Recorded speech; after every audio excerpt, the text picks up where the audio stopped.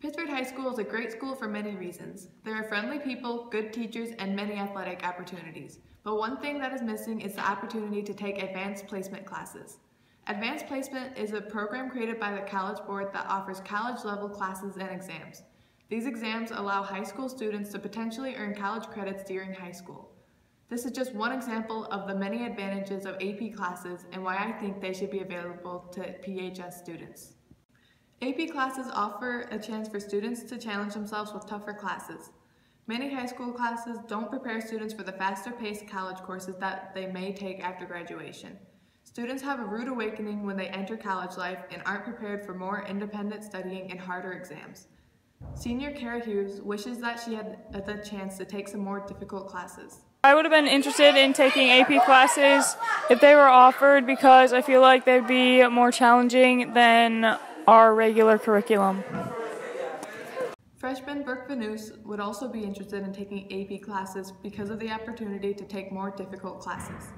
A good challenge for kids that are not being challenged in normal classes. Many times, kids from larger schools have an advantage when they go to college because they had the opportunity to take AP classes. If a student takes the exam at the end of the class and scored a 4 or 5 on it, they receive college credits in return. This allows the students who attended larger schools to take fewer classes each year at college because they have already earned those credits. So they have more open schedule and more free time during the stressful years of college.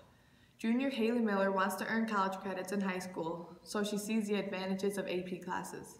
I would take AP classes because they would help me get college credits. AP classes are also rated on a 5.0 scale. This means that when a student takes an AP class and gets an A in it, they can raise their GPA over a 4.0, rather than if they get an A in a normal high school class, then they can only get a 4.0 as the highest GPA possible. So students can raise their 4.0 to become the sole valedictorian. Being the valedictorian of a class does not hold the same significance as it used to, but it can still gain student scholarships to reduce their amount of student loans. Sophomore Allison Parsons would like to take AP classes because she wants a chance to have the top grade in the class. I would like to take AP classes so I can raise my 4.0 to become sole valedictorian. But Pittsford does not offer these classes. There are many reasons as to why Pittsford doesn't offer AP courses, but the main reason is the lack of students who would take the classes. What is the point of having a teacher teach an advanced class of 6 when they could have a high school class of 30? Students also have required classes that they need to take. This would create scheduling conflicts, causing even fewer students to take these classes. Even though AP classes offer many benefits, Pittsford area schools does not have the numbers to follow through with these ideas. Pittsford Dean of Students, Mrs. Clark, thinks that AP classes would not be practical for Pittsford. So the reason behind AP classes not being offered at Pittsford area schools, I'm not exactly certain myself. This is my first year here at the school, so I can only take a couple guesses. One would be that it probably serves a very small percentage of students here.